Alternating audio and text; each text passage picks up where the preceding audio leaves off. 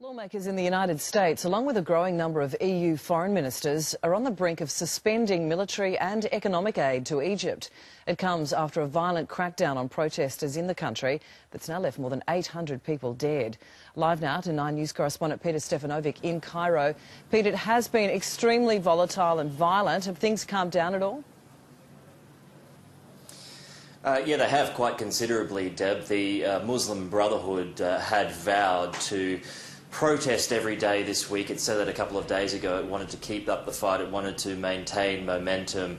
And there were some protests today outside Cairo and in other parts of Egypt, but they didn't have the same intensity, and there certainly wasn't the violence that we've seen here over the past couple of days, fortunately. Now, that might be for a number of reasons. It might be that the organisation is regrouping at the moment, or it might be that they are in some kind of negotiations as well. And we heard from General Sisi today, who is the head or the chief of the army here, basically in charge of the country at the moment. He talked tough. He did say that there would be zero tolerance with respect to violence at the moment, but he is looking to push Egypt forward, and he said Egypt is a country for everyone, and he is welcoming all political parties to take part in that. But the real shocker of the day today was from the Health Ministry, who confirmed that 79 people died yesterday in clashes outside of Cairo. Now, all of the attention was based on Cairo yesterday in that standoff that involved police and the protesters at that mosque,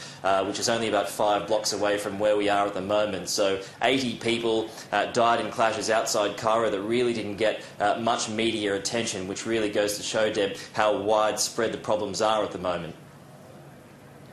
Such a terrible situation, Pete. Thank you.